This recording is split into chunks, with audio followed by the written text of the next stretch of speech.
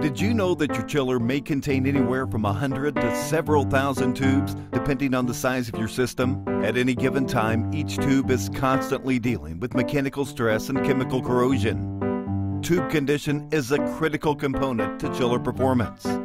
Tubes can be weakened or damaged by corrosion, erosion, wear, stress, and a number of other problems. These destructive elements can eventually lead to leaks in the tubes.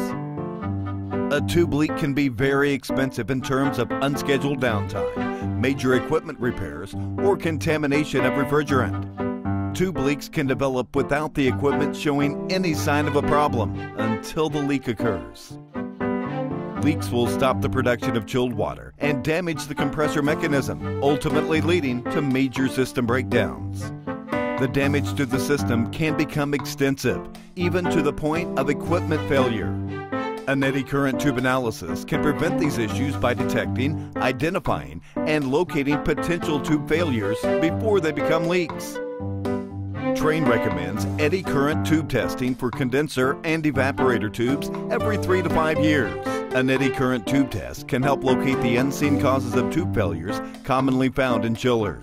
The test will identify chemical defects, including external corrosion, deposit corrosion, and internal pitting. It will also detect mechanical defects like freeze ruptures, tube support wear, and stress cracking. An eddy current tube analysis service provided by a Brady technician is the most advanced method of tube analysis today. Our test will provide the most accurate results, helping you to protect one of your most expensive capital assets. Contact your Brady representative to learn more about eddy current tube testing and recommendations for your equipment.